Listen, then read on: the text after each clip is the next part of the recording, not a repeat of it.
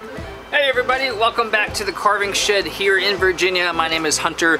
Today, part 3 of a series on different burrs for using while carving bone. Got a little spiked kind of buck here that we'll be working on today for the example, and a bunch of different, so if I can get it to focus, there we go, cylinder type of burrs. So jump right into it. Hope you learn a lot. Again, part 3 is 2 other parts.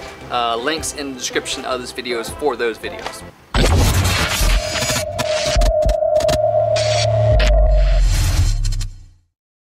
Okay, I know you know what a cylinder is, but just for example here, this is what we're going to be working with today, and I am going to be using, including in this video, a tapered cylinder burr, just because the uses are extremely similar and it would be kind of redundant to do a video on a tapered burr, so you're going to see both of these in the video.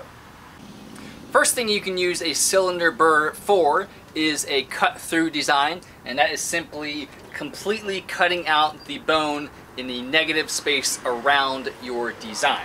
You can either use a carbide cylinder burr or a diamond dust cylinder burr. Now, if the bone is really thin, I would highly recommend using a diamond dust burr over a carbide burr, just because the carbide, the cut is a lot more aggressive, and in areas on a skull where it's really thin, you're essentially catching the bone more, and it could possibly snap off little pieces of bone, so you don't want that.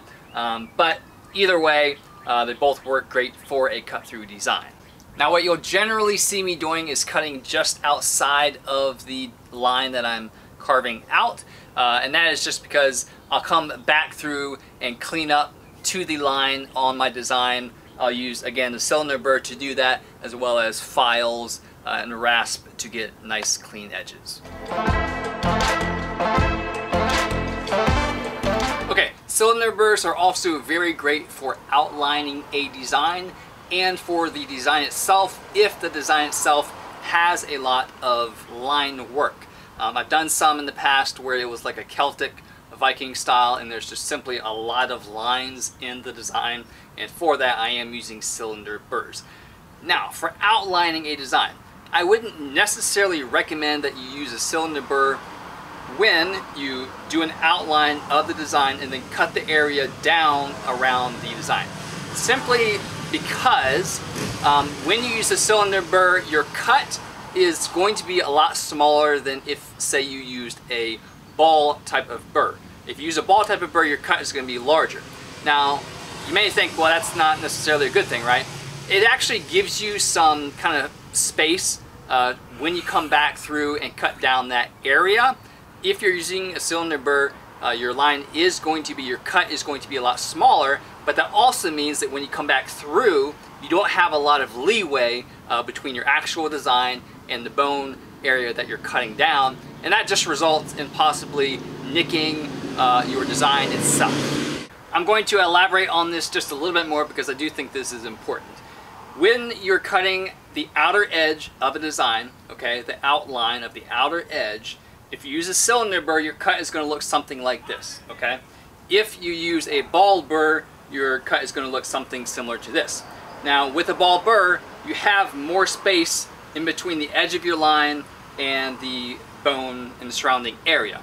When you come back through to cut that area down to raise your design above the surrounding area, it's a lot easier to do with a ball burr as opposed to the cylinder burr. So hopefully that explains it a little bit better. It's just easier, you have more leeway with the ball burr to cut down this area. And another thing to keep in mind when you're either outlining a design or you're working on the design itself with a cylinder burr is the depth.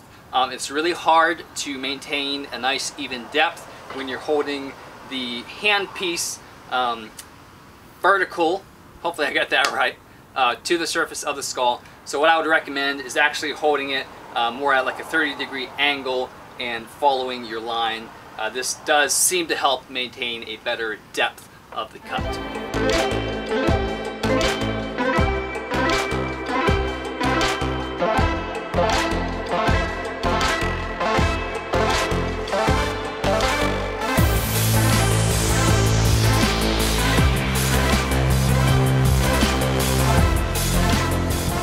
Another option for a cylinder burr is layering, or again going back to cutting down the area around a design or within a design, and you're going to do that like I said, layering, and that is to create more depth to your carving. So back to our little illustration here, when you are coming back and you're cutting down the area around a design to lift it above the surrounding area, you can do that with a cylinder burr. And basically, the smaller the design, the smaller the cylinder burr you use. The larger design, the larger cylinder burr works better.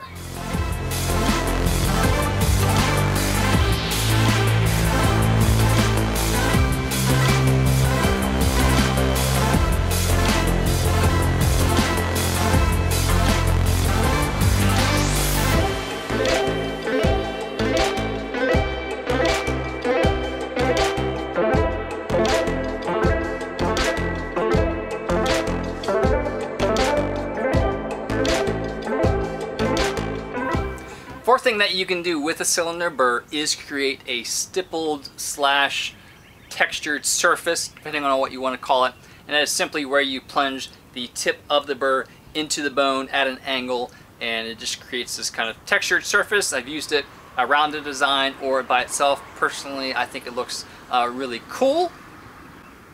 And then secondly, you can use a cylinder burr to create a either for feathers, and I'll try to put a picture up here of an eagle that I did before. Hopefully you can kind of see it around the eyes where I did that, or a bark looking texture, and that's simply where you're taking the burr and just kind of running it at an angle over top of itself multiple times, and then coming back with an abrasive wheel and smoothing it out so it gives it kind of like a bark on a tree trunk look.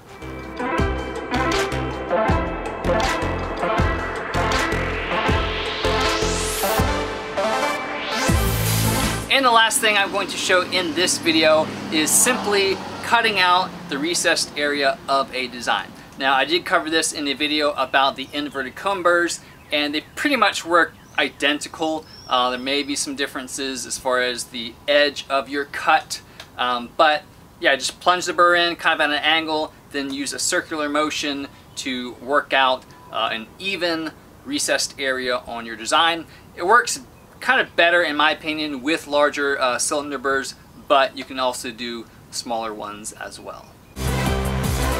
And that is it for this video, everybody. Thank you so much for watching.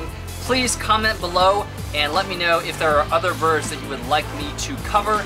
And if you use cylinder burrs in your own carving for different applications, comment below and let me know. I would love to see how you all use the same burrs as well. Again, thanks for watching. Please do consider subscribing if you have learned something and have earned it. And check back in with me on Monday. I will have another video. Check in the description of this video for all the tools and burrs that I used in the video, as well as links to the first two videos. This is part 3 of the carving burr. So thank you guys. I'll see you next time.